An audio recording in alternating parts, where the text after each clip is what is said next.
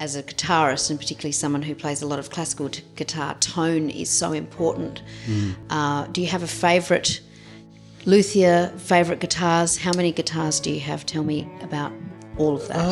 I mean, I've never been much of a collector of guitars, so I've got, you know, maybe 4 or 5 classical guitars that I have and actually use in different contexts. So that, you know, they have a different sound. Some are better for, you know, contemporary music. Others have an extra fret that I might need or something like that.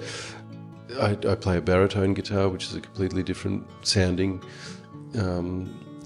instrument that allows me to play, you know, a lot of different music. I've got a bunch of electric guitars that I adore, and you know, I'll never get rid of, and I play with them and on them regularly at home, and whenever I get the chance in public as well.